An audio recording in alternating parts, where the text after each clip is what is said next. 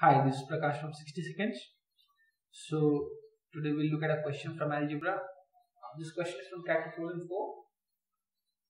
So we'll try to solve it using a standard approach and also by using the options. Before I solve it, I would request you to try to answer the question on your own, and once you have tried, please look at it for the solution. Okay, assuming that you have tried the question, let's see how we can solve this question. The question goes like this: y equals 1 by 2 plus 1 by 3 plus 1 by 2 plus. So this is an infinite fraction and we have to find the value of this fraction or the value of y. Now if you look closely, this part repeats itself. This part repeats itself and it is nothing but y. So I can write my expression as y equals 1 by 2 plus 1 by 3 plus y. Solving this further, I will get 1 by, if I take the LCM as 3 plus y, I get 6 plus 2y plus 1 divided by 3 plus y, which gives me 3 plus y goes on the numerator, so it gives me 3 plus y divided by 7 plus 2y. So I have y equals 3 plus y by 7 plus 2y. Now what I will do, I will cross multiply, so I will get 7y plus 2y square equals 3 plus y. Solving this further, I will get 2y square plus 6y minus 3 equals 0. So this is a quadratic equation and I have to find the roots of this quadratic equation. So the roots are given by y equals minus b plus minus root of b square minus 4ac by 2a. Here a equals 2, b equals 6, c equals minus 3. I hope this part is clear. I am comparing my quadratic equation with the standard quadratic equation of ax square plus bx plus c equals 0. So I am comparing my equation with this standard quadratic equation, and I know the roots of a quadratic equation are given by y equals minus b plus minus root of b square minus 4ac by 2a. So substituting those values, I get b is 6, so I get minus 6 plus minus root of 6 square is 36 minus 4 into a is 2, c is minus 3 divided by 2a, 2 into 2. Now this is minus 6 and if I take a minus here also, then the whole expression will become negative. And I know the value of this expression has to be positive because y equals 1 by, so everything is positive. So the expression has to be positive. So I cannot take the minus sign, I only have to consider the plus sign. So if I take the plus sign, I get minus 6 plus 36 minus 4 into 2 into minus 3. So 4 to 8, 8 3 24. So I get 36 and this minus minus will become plus. So I get 36 plus 24, which gives me 60.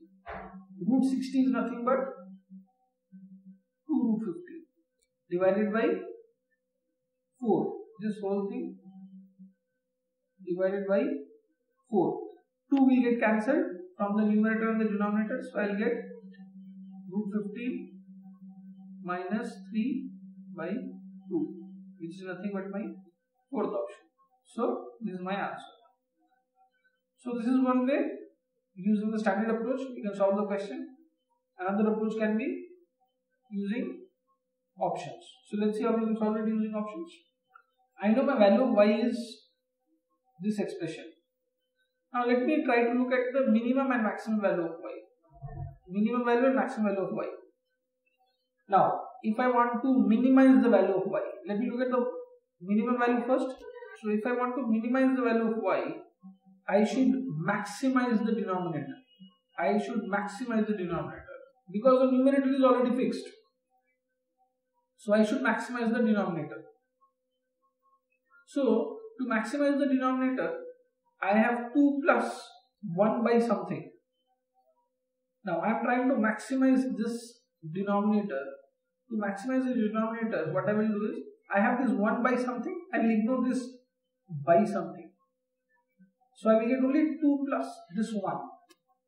Because 1 divided by something will obviously decrease its value so long the denominator is greater than 1. It is 3 plus something, so definitely it is greater than 1. So 1 by something greater than 1 will decrease its value.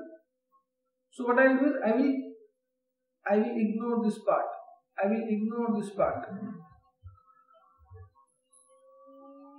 So I will get value of y as 1 by 2 plus 1, which is 1 by 3. I get y equals 1 by 2 plus 1, which gives me 1 by 3. Okay, I have ignored this part in circle to get the minimum value of y. Because by ignoring this part, I have maximized the denominator and I have minimized the value of y. I hope this part is clear. Now, to obtain the maximum value, what I will do is, I will have to minimize the denominator. To minimize the denominator is easy. I know it is 1 by something. So, to minimize this value, what I will do is, it is 2 plus something. I will forget the something. So, I will take only 2. If I take only 2, then I will get the minimum value of the denominator. Because it will be something more than 2. So, I am taking 2. So, I get value of y as half. So, I know my value of y will lie between 1 by 3 and half. It will not be equal to 1 by 3 and it will not be equal to half. It will be greater than 1 by 3 and less than half. Let me see which option gives me such a value. So let me try the first option. First option tells me root 11 plus 3 by 2. Even if I ignore this root 11 part, it gives me 1.5. 3 by 2 gives me 1.5, which is way more than half. So this cannot be my answer. Since this cannot be my answer, same way, third cannot be my answer, because instead of root 11 I have root 15. Obviously this is even more than first option. So this cannot be my answer. Now I am left with two options. Option number 2 and option number 4. Let me try the second option. Second option tells me what? Root 11 minus 3 by 2. What is root 11? Approximately. Root 11 approximately will do what? 33 square I know is 1089. So 3.3 square will be nothing but 10.89. Or even if I take 35 square. 35 square is nothing but 1225. These are easy values. 5 square is 25. 3 4 are 12. So I get 1225. If you don't know, you can calculate. So if I have 12.25 root, if I have root of 12.25, it gives me nothing but 3.5. And here I have root of 11. Obviously that value will be less than 3.5. Obviously that value will be less than 3.5. Even if I take it as 3.5, I get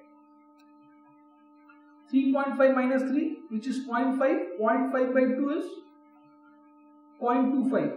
So this value will be less than 0.25. But I am looking for a value which lies between 0.33 and 0.5. So this cannot be my answer. So the only answer can be option number 4.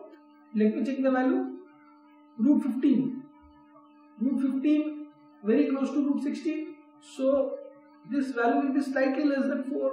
So I will get 4 minus 3 by 2, which will give me 0.5. I know root 15 will be slightly less than 4. So this value will also be slightly less than 0.5. So the value obtained from option number 4 lies in the range that I am looking for. So 4th can only be my answer. I need not even check this value, but even if I check, I find that this lies in the region that I am looking for. So 4 is my answer. So this is how we can solve this question using a conventional approach, which again is not very difficult, or using options, which definitely is much simpler. So I hope the two ways that we solved it are clear. If you have any questions, please post them below and I'll try to answer them as soon as possible. Thank you.